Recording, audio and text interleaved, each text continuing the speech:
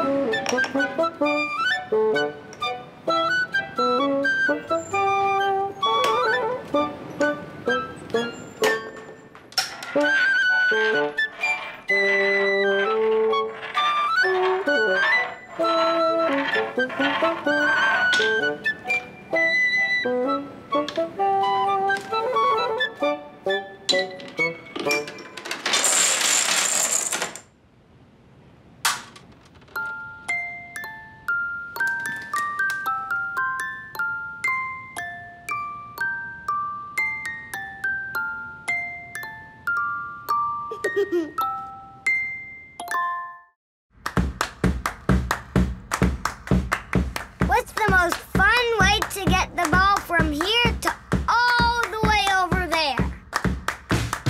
Wheel!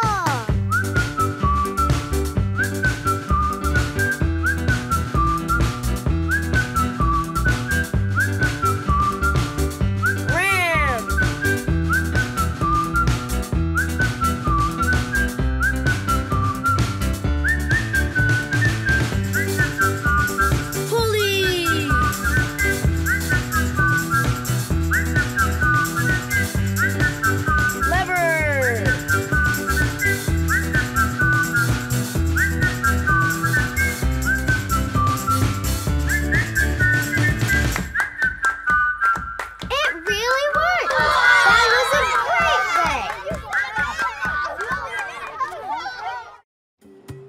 We're gonna design a machine that takes a ball from here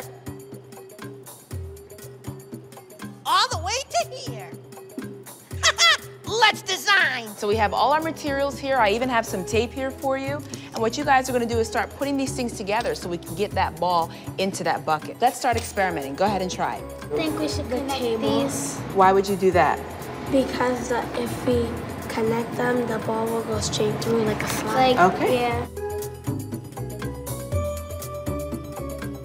Think that'll work? No, I think it might work if you like put it back a little, so it doesn't go like too fast and like roll off. We're gonna keep designing our machine, and we'll be back to test it out.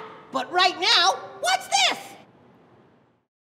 Hello there, Kermit the Frog here, and today I'm going to demonstrate my new invention, the What Happens Next machine. Now the What Happens Next machine, its purpose is to turn on my radio. I will show you. Over here is my radio. This stuff here is not my radio, it's part of the machine, but right here is the radio, you see? Now, I'm going to turn on this radio using the principle of what happens next, okay? Now, I will next demonstrate how this machine is going to go about doing its job. Note this rope. See this rope right here? This rope goes up into the air and across there and down to that sandbag. See the sandbag? Okay. Now, first of all, I'm going to cut this rope.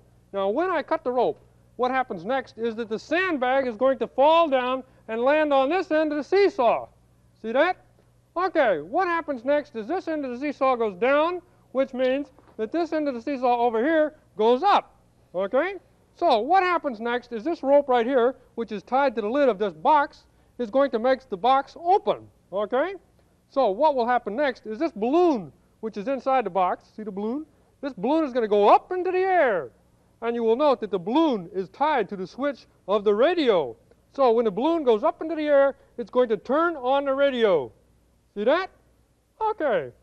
Now see, it used to be that I used to have to walk all the way over there to turn my radio on. I did indeed. It would tire out my feet. It would waste time. But not anymore, thanks to the magic of what happens next. And now, for the first time anywhere, the Kermit What Happens Next machine. First of all, I'm going to cut the rope, which is going to drop the sandbag. And here we go. I cut the rope. And what happens next is the sandbag is pretty, I guess there's some sort of a tangle or something up there. So, well, I guess what happens next when you got a tangled rope is nothing. So we'll just skip the sandbag portion of my invention and get right on with the seesaw portion. Now I'm going to give the seesaw here a push. Well, I guess well, the seesaw seems to be stuck here. So what happens next is that we ignore the stuck seesaw and we'll move right over here to the box. And what do you bet the lid won't open? Let's see. Okay, and now we raise the lid of the box. Hey, there you go. And what happens next is a balloon is going to float up into the air and it's going to turn on the switch of the radio. Come on, balloon. Hey, balloon. I'll give it a couple of kicks. Hey, listen. Listen, you balloon. I've had enough trouble today. You float up in that air right now or I won't be responsible for what happens next. Hey, there you have it. A masterful invention when I get it all working. A chain of what happens nexts which will enable me to turn on my radio from all the way over here. And I don't have to worry now about where I am. I don't have to worry about where my radio is ever again, because I know that what happens next is what happens next is that I have to get another radio.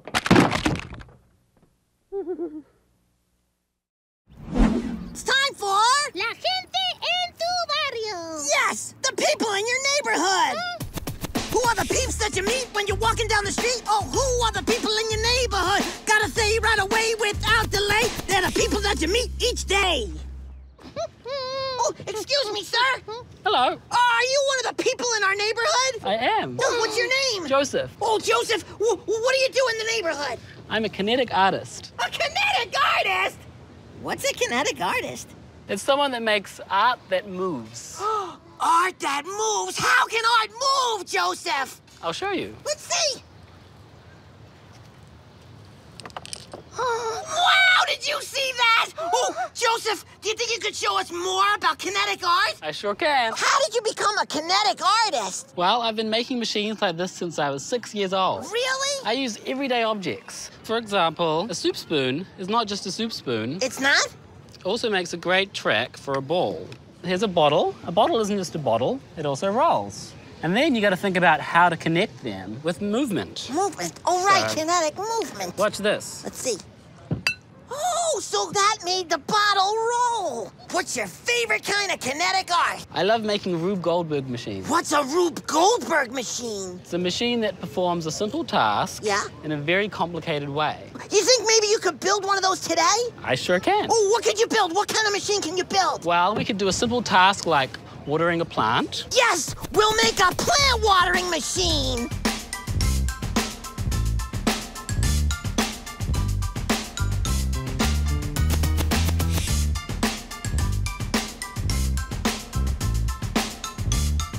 We're gonna see Joseph's plant watering machine in action. Ready, Joseph? Ready. Start the machine!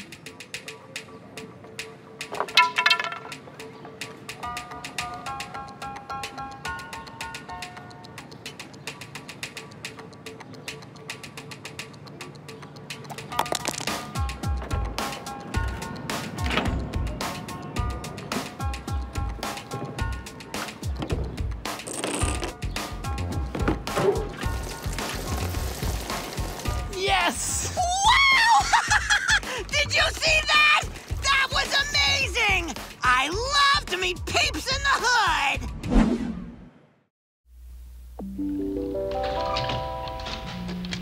One. Cuckoo, cuckoo, Two. cuckoo, cuckoo. 3, 4, 5, 6, 7, 8, 9, 10, 11, 12, 13, 14, 15, 16, 17, 18, 19, 20.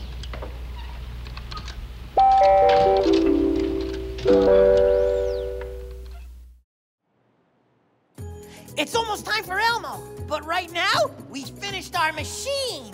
The ball is gonna go through that tube, down the ramp, into the lever, through the aluminum foil, down to the drum, and into the bucket. All right, here we go. Let's test our machine. Put the ball in, Samantha.